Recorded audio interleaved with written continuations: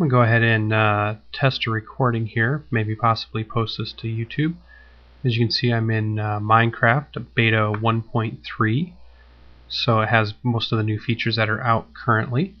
Brand new map that I just created. Looks like it started me out near some water on some sand. I can see some squids over there in the water, one of the newer creatures. And it looks like I have quite a bit of different tree types and a good place to start. So I know a lot of people make these videos, and I know they explain a lot of the different things. I'll try to do that as I go, and I'll just kind of walk through what I'm thinking while I'm moving around and going to survive in Minecraft. So I think the very first thing I'll do is I'll start looking around to see where I'm at. That's usually the first thing you want to do, is just to get a good idea of the lay of the land. Try to get to a high point, maybe just take a look around at what possible resources you have.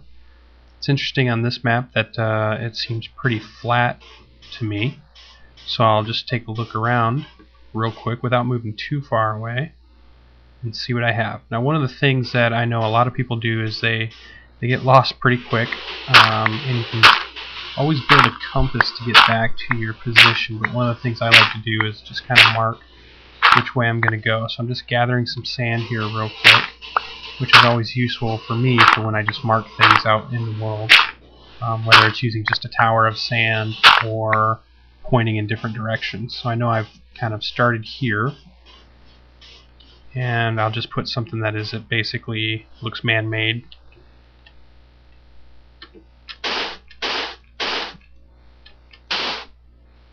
Alright, so something that I'll recognize when I'm going on.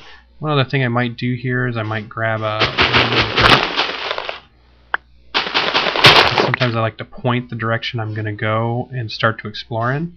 So I think I'm going to head inland to see what's out that way. So one of the things I'll do is I'll use my little dirt here to kind of point to the way I'm going. It gives me a good idea of where I'm at. Now, you could just pay attention to the sun, which way it goes. You know, pay attention to it rises in the east and sets in the west, so that way you know you're north-south. One thing you might notice too is I am running a Realism HD texture pack, so my game looks a little different than just the base Minecraft game. I have been playing Minecraft for quite a while, and I just had finally decided that I'd like to see some of the other texture packs, so I had loaded one in a little bit earlier just to see how it works. Very important things, and when you're first starting out, one, you know where you're going to be. Find a good place to start where you really want to start. You're definitely going to need some wood, so I usually grab that pretty quickly. It looks like in this map it's not going to be too big of a deal. Sometimes you start maps where there's not much wood at all, you have to go really find it, and then other times it's kind of right here with you. So I'm going to go ahead and grab just enough here to be able to make some tools, make some maybe a chest, maybe a crafting block. I'll just leave that for now, and I'll keep moving. I'm kind of moving inland to kind of get an idea of where I'm at. So it looks like I'm in a pretty forested area here. Let's see these animals that run by. I think it's a little choppy right now because I'm running not only Fraps, but I'm also running the HD textures, and it's also building the world as I'm moving. So a lot of times when you're playing and you start to move towards the boundaries, you'll see that it slows down some.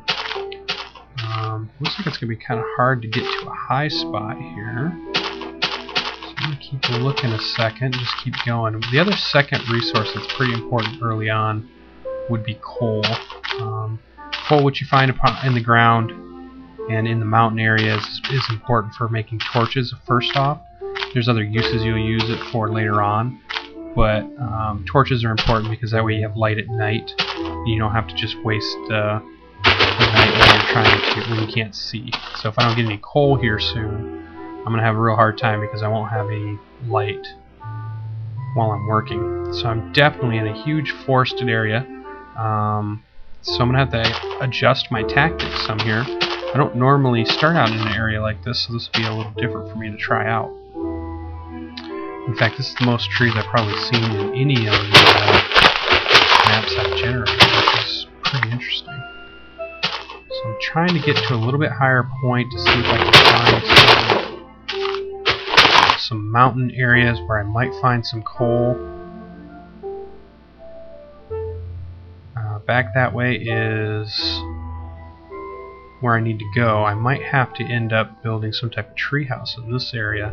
Keep me up out of the way of the mobs during the night cycle, which is kind of what I'm racing against for those of you that haven't played Minecraft before.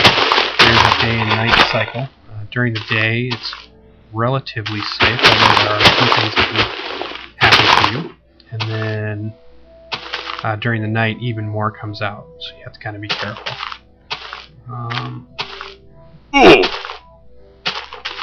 Obviously, taking fall damage is not good, but I'm going to start moving here to see if I can find something mountain-wise. Here's a good example of how I could have gotten lost pretty quick if I don't really pay attention which way I came from. It's real hard to see any type of landmarks to know my way back. Right now I do know it's back that way, but I can get turned around pretty easy. This is at least a mountain area, so what I'll do is I'll just look around for coal that's kind of out before I just start randomly digging for it. A lot of times you'll find it in caves or in just the sides of the mountain, which makes it easy than trying to do a full-on mining operation. In fact, it doesn't look like any there. Seeing some gravel. This is definitely probably the mountain I'm going to use to mine. Just got to see if I can find any coal that's readily accessible. And that's probably where I'll start and plunk down my first crafting table and really get to work. It's interesting, I'm not seeing any interesting structure. I'm not seeing any coal yet. Of course, I'll probably go back through the video and see a bunch of it that I missed. That's how it always works, or they'll just post comments in the YouTube channel. Keep checking this mountain out here a second. I'm still just looking for coal. I'm scanning. I kind of move up through the... Here, I'm probably actually going to run out of daylight, which means I might have to pull up in the darkness while I try to figure out exactly what I'm going to do.